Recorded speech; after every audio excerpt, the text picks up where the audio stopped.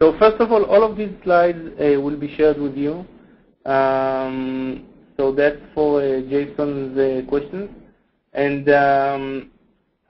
Necto is truly a web browser independent, but I would like to state that Necto now works on Flex.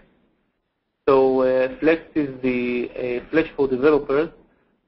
So actually you have to use Adobe Flash for the end client. Now everything is zero footprint. You only have to use this Adobe Flash client. About Apple Safari, I need to check and I'll give you an answer. I think that Apple does not work with Adobe Flash. What we are planning to do in the future is using the HTML5 instead of the Flash.